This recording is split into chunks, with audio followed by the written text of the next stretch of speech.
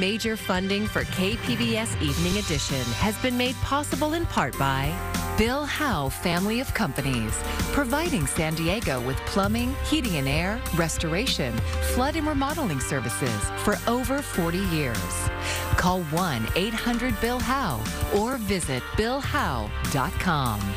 And by the Conrad Prebys Foundation, Darlene Marco Shiley, and by the following.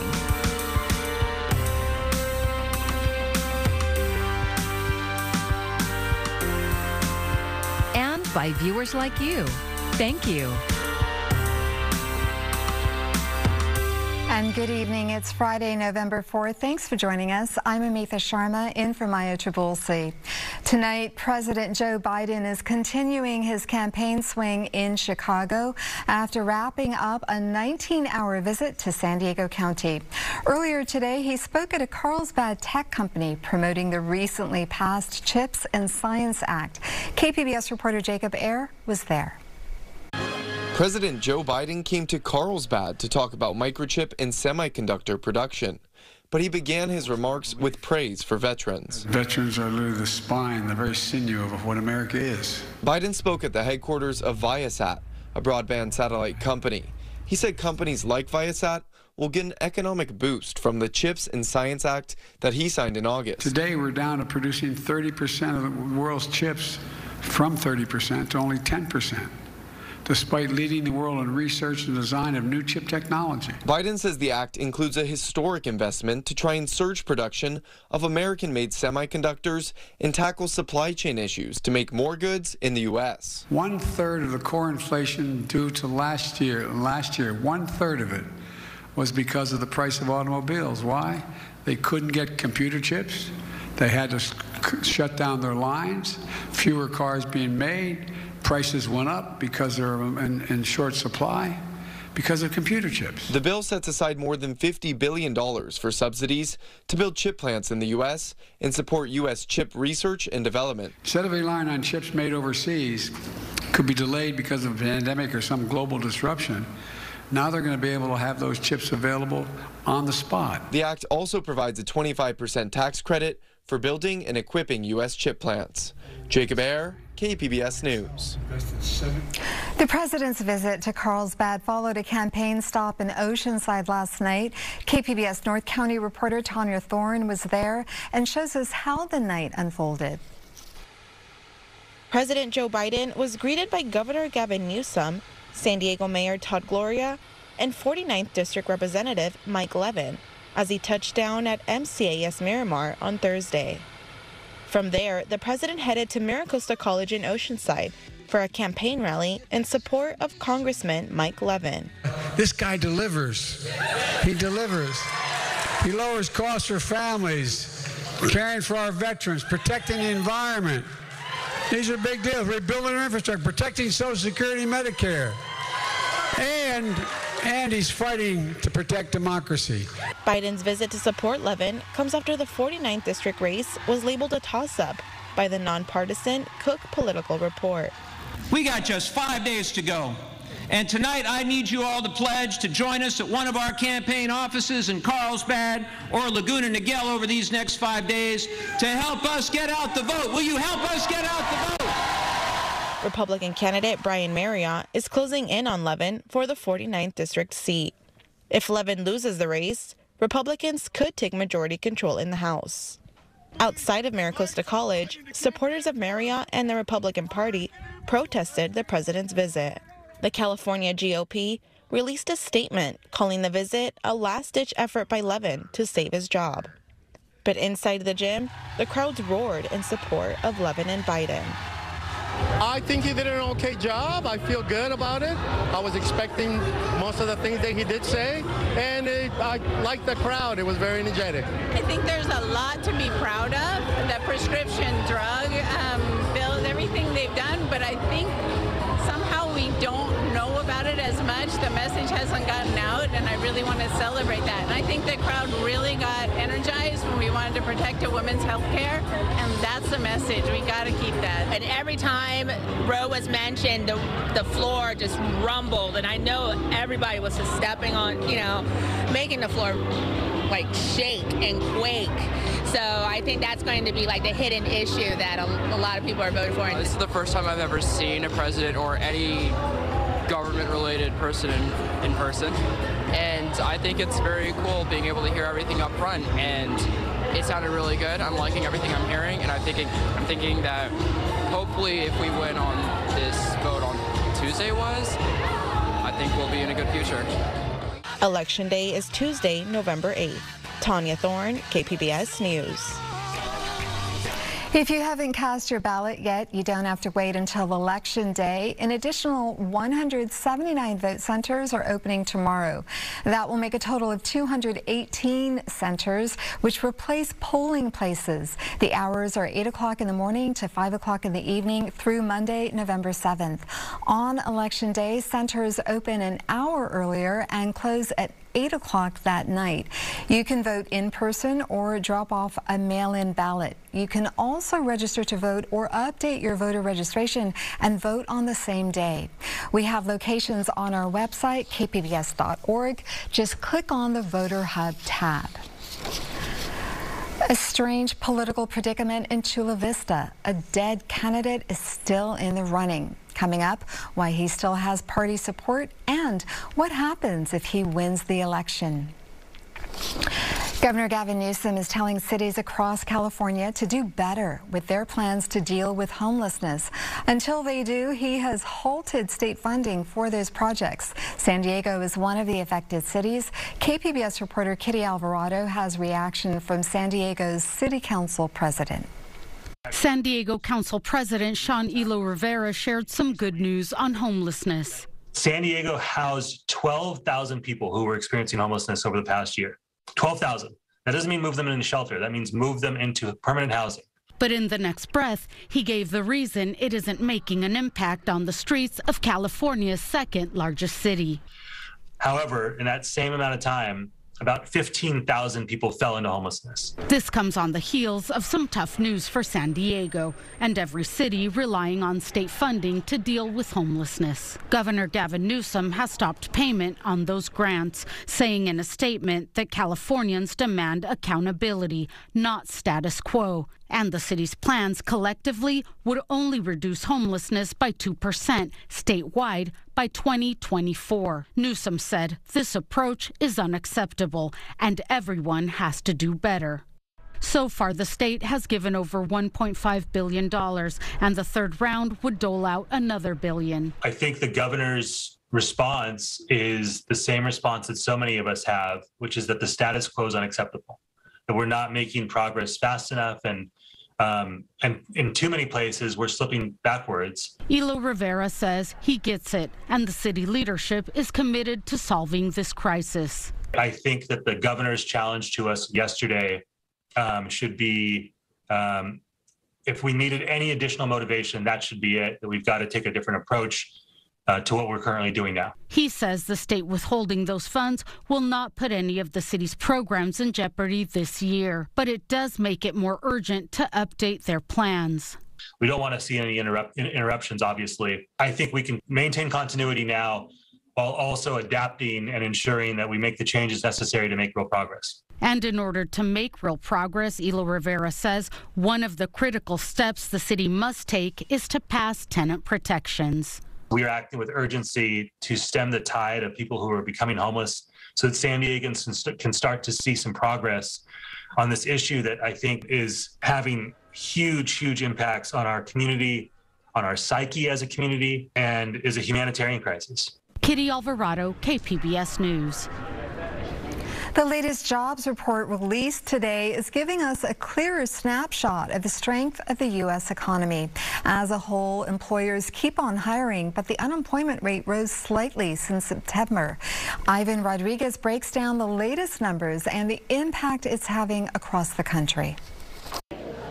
Just days away from the midterm elections, latest polling shows one of the biggest concerns for voters in both parties remains the state of the economy, making the latest monthly jobs report even more important. We saw another robust gain in total employment of 261,000.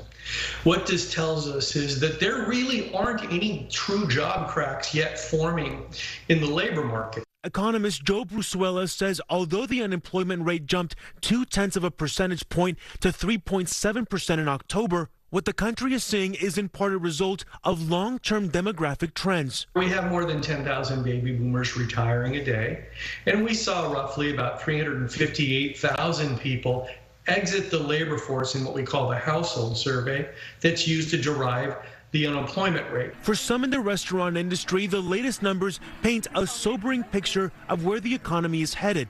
According to the National Restaurant Association, in recent months, many restaurants have increased menu prices while also reducing hours of operation.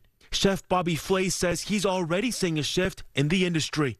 Restaurants are going to have to keep charging more money to survive. And for Brusuelas, the pace of hiring remains robust and overall, the unemployment rate remains relatively low. Your job is not at risk. But what it does mean is the economy's in transition. You're going to see hiring freezes. It may become a little bit more difficult to switch jobs or to get a new one at higher pay. Ivan Rodriguez, KPBS News. A program to help women in the military transition to civilian life is returning for its 7th year. KPBS reporter Melissa May has the story of Operation Dress Code.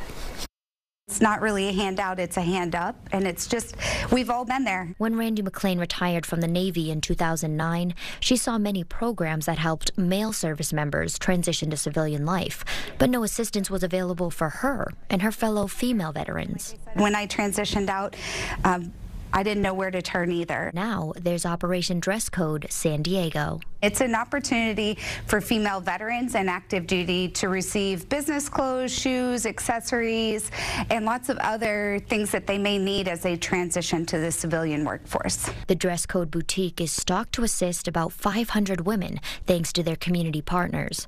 But this isn't just a one-day shopping spree with a personal stylist. They can get their hair and makeup done and have LinkedIn profile pictures done for them on site. They're also able to engage in breakout sessions. So we have the Wounded Warrior Project there doing resume writing, again, building that profile for them. McLean wants to help fellow service women easily transition to civilian life. So really just kind of bringing down that barrier for these ladies is that first step. And then helping them translate those skills. We come out with such amazing transferable skills, but just empowering them to know what those differences are and help them transition to that civilian workforce. Many of the volunteers are military veterans and benefited from Operation Dress Code, including Cassandra Johnson. This is Johnson's 3rd year volunteering as a way to pay it forward. I'm happy with them. I'm weeping with them. It just gives them a sense of release. You can just see people, they're smiling. Some people aren't talking, but they're taking it all in. They're knowing that and feeling that people are there to support them. The donations don't just magically appear on the racks at the boutique. Volunteers like Linda Kolker sorted through over 5,000 donated items. Kolker is one of the many personal stylists who will assist the servicewomen on November 5th. The opportunity to be able to help someone and to help them pick out the right clothes that they're comfortable in, that will make them feel good about themselves and make them feel like they're important and that they've got this. All services are free and appointments are still available for active duty or veteran service women. Sign-ups are available at operationdresscode.org. Melissa May, KPBS News. Senator Dianne Feinstein is making history this week, becoming the longest-serving female U.S. senator. The 89-year-old California Democrat marks her 30th anniversary in the Senate tomorrow. Feinstein was elected in 1992 when there were only 2 women senators. Now there are 24, and we have a female vice president. In a statement, Feinstein thanked the people of California for electing her and said she still has more work to do. The San Diego Democratic Party is promoting a dead candidate in the Chula Vista city attorney race. KPBS reporter Gustavo Solis says if the late Simon Silva wins, the city may be forced to spend $2 million in a special election. Democrat Simon Silva won the primary with 49% of the votes. He was endorsed by Mayor Mary Salas and the San Diego County Democratic Party. All of that made him a heavy favorite to defeat his opponent, Dan Smith, in the general election. That is until the 56-year-old died of cancer in early September. In addition to being a tragedy, Silva's death also complicates Chula Vista's election. So much so that city council members asked for legal advice during a public meeting in September. They wanted to know what would happen if Silva wins. City Clerk Carrie Bigelow gave them their answer. But if there is a vacancy, then the only option is a special election. Right. The council can choose among those election dates and the type of election it wants to hold. Bigelow says that a special election would cost Chula Vista taxpayers between $1.5 and $2 million. And Chula Vista doesn't have that kind of money to spend. The city has a structural budget deficit that's forced the city council to cut services in recent years. So it's come as a bit of a shock to some residents that Mayor Salas and other Democrats are still campaigning for Silva, even though electing him would cost the city millions. One local resident asked the mayor why she continues to publicly support the dead candidate. Why, Madam Mayor, are you promoting Simone Silva for office by placing a sign in your front yard? That puzzles me, and it makes me feel like our city council and our mayor are playing politics with this election. The mayor was visibly offended by the question. I think it's shameful that you're bringing this up. I have his sign in my yard is in memory of him as a gesture of respect. And so I think the only ones that are being disrespectful here are the ones that are talking about us playing politics with this. Salas said that she couldn't really understand how people might interpret a campaign sign on her front lawn as a political statement. It's just beyond belief to me. And for you to even ask me what my motives are on putting a sign in my yard to respect somebody, it's not politics. It's about love of a man that had a terrific character, and it's just appalling to me that that would be interpreted that way. But that's exactly how a number of people are interpreting it, including Smith, Silva's Republican opponent. He says that city leaders and the local Democratic Party are still outwardly supporting the deceased candidate. I think that the city in general, that the voters would think that the $1.5 million, I believe that Ms. Bigelow was talking about, would be so much better spent. Police officers, firefighters, removing graffiti, homeless, all these issues. The local Democratic Party did not respond to a request for comment. To make this election even more uncertain, there is one scenario in which the city council could appoint a city attorney instead of holding a special election. If Silva wins, the city charter stipulates that current city attorney Glenn Guggens would remain in office until the special election. But what happens if Guggens resigns? An outside counsel, Alina Shamos, had the answer. If Mr. Guggens does resign, then it is our interpretation of the charter that there is some discretion for the city council to appoint a new city attorney. However, Guggens confirmed this week that he plans to continue serving as the interim city attorney until his successor is elected. Gustavo Solis, KPBS News. It's not just the sports gambling propositions getting a lot of money this election cycle. SDSU's Miro Kopik tells us about a couple of local measures getting attention from the business community in the Friday Business Report. Locally, we have two initiatives. Measure C, which lifts the height requirement of 30 feet near the sports arena. Over $1 million has been invested in that, with a $500,000 investment provided by Midway Rising, which is the firm that was selected by the mayor and the city council to build out the new sports arena and complex over there. The other measure, which has received almost $2.5 million in funding, Measure D, which is a controversial measure that lifts the city's ban on kind of a union-friendly project labor agreements. About $1.75 million is being invested to support the lifting of that ban, and about $850,000 is against. So there's a major impact here for the construction trades. So those two measures in particular are very important to business leaders on either side in the city, and the gambling measures are of big interest to a lot of organizations throughout the state and outside. We have more election coverage at kpbs.org. The KPBS Voter Hub is where you'll find stories explaining key local races as well as an in-depth ballot guide. You can get there by clicking the link on our homepage. Del Mar Beach is closed for at least 48 hours after a swimmer was bit by a shark. Lifeguards said a woman was swimming with a friend about 100 yards offshore this morning when she was bit. Lifeguards said she suffered leg wounds. The beach is closed for a mile in each direction as a precaution. The waters off our coast are a nursery for white sharks, although lifeguards say bites are rare.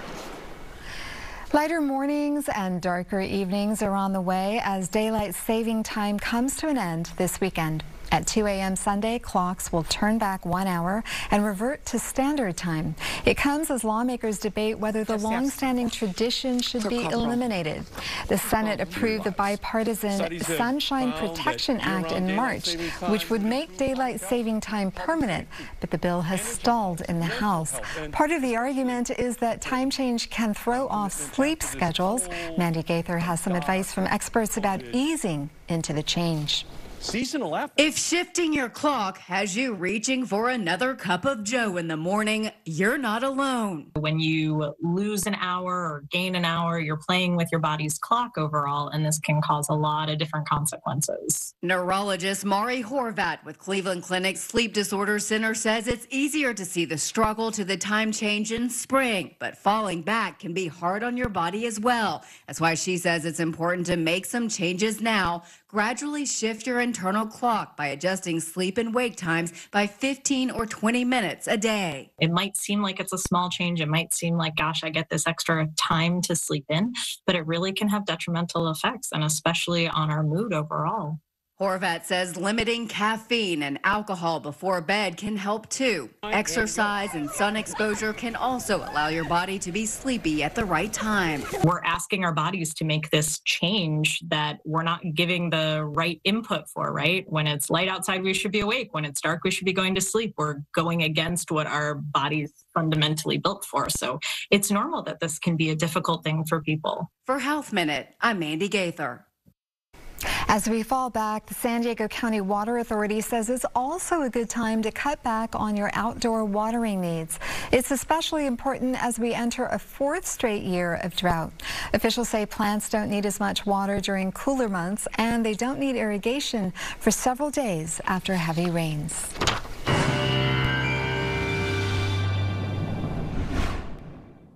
Let's start with your weather headlines because it's going to be another pretty chilly night ahead. And then as we head into the weekend, we are starting with quiet weather. Most of the weekend, no issues. But as we head into late Sunday night and then into next week, we're going to be watching this Pacific storm bringing significant precip and wind. So we're going to get into that.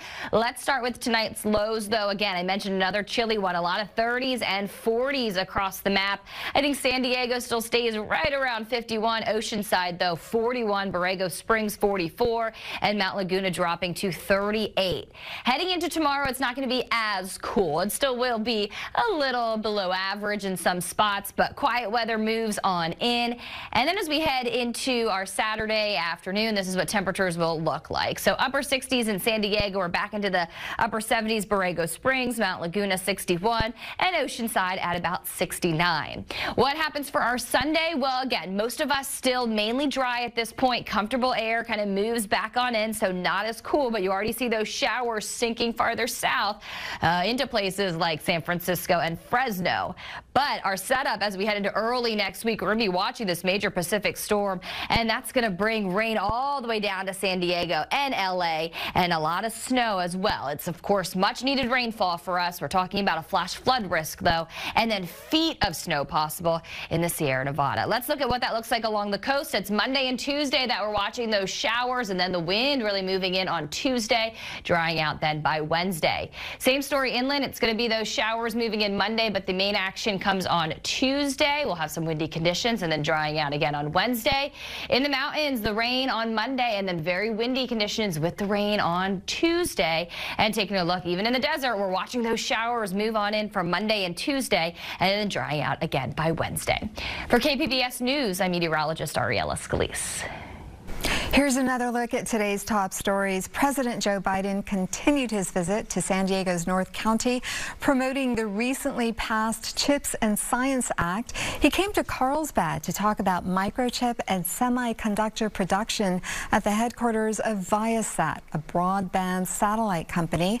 Biden says the act includes a historic investment of $50 billion to try and surge production of American-made semiconductors and tackle supply chain issues to make more goods in the U.S.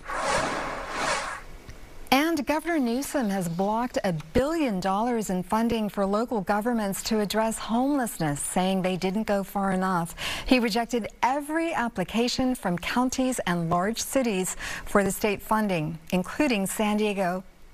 Council President Sean Ilovera says withholding those funds will not put any of the city's programs in jeopardy this year, but makes it more urgent to update their plans. The Powerball jackpot is now the world's largest lottery prize ever offered.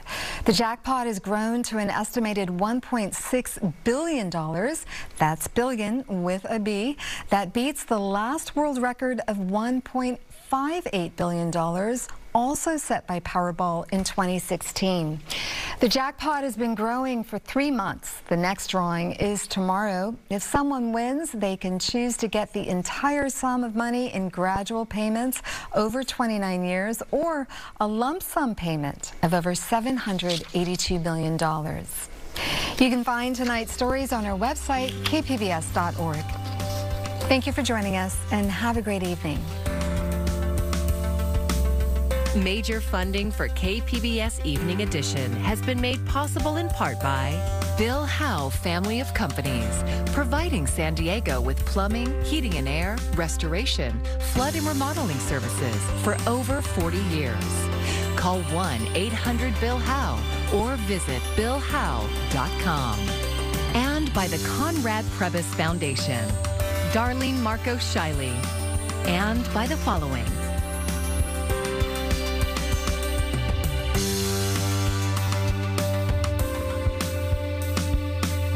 by viewers like you. Thank you.